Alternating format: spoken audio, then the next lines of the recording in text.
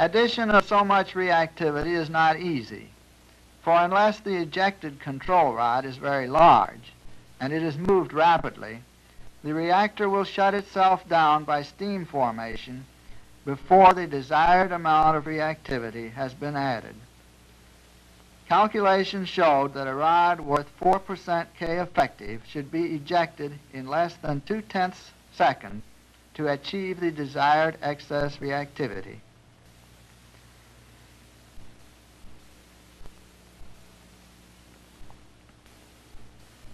Such a rod was used for the final experiment. It was 80% out of the reactor when peak power was reached. The minimum period reached was 2.6 milliseconds. To increase the severity of the experiment, it was run with the reactor water cold at 18 degrees centigrade.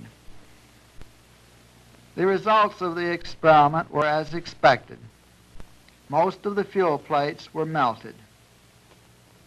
The pressure resulting from the molten metal in contact with water burst the open reactor tank, carried away the control rod mechanism, and ejected the remains of the reactor core high into the air.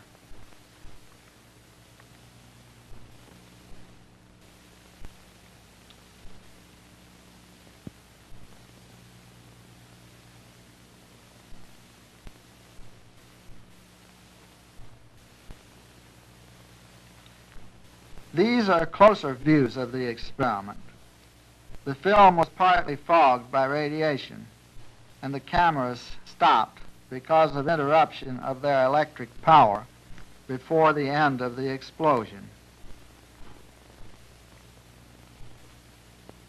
The experiment will next be re-examined with the action slowed down by a factor of about 30.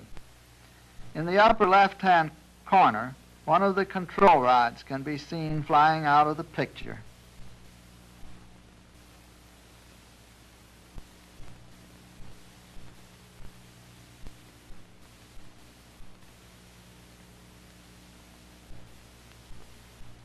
The bright objects are believed to be fragments of the aluminum fuel plates, possibly burning in the air.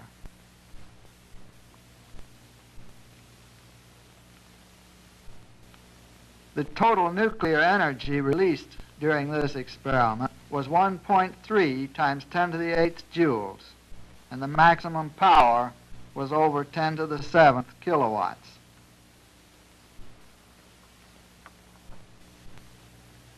Most of the fuel element fragments fell to Earth within a radius of 200 feet around the reactor, and there was no dangerous fallout at distances greater than a few hundred feet.